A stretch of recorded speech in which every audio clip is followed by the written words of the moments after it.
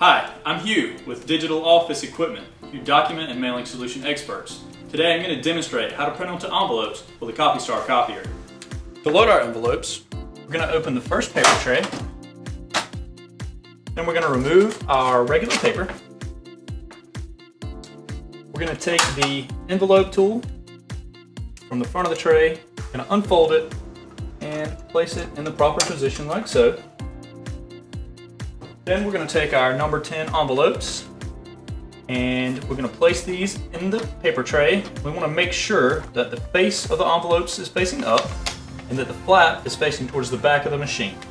Next, we're going to adjust our paper guides and make sure they're nice and snug against our envelopes.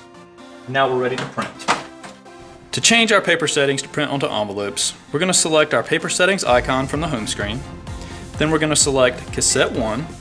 And we want to change the size of the paper from letter, and we're going to change it to envelopes and select OK. Then we also need to change our media type, and we're going to change it from plain to our envelopes and select OK. And now we're ready to print our envelopes. Here's our final product with our return address and our ship to address. And a little trivia for you today. Comment below and tell us which comedy sitcom used this address that began airing in 1989. Printing onto envelopes with a CopyStar machine is easy, more cost effective than outsourcing your print jobs, and can save you time.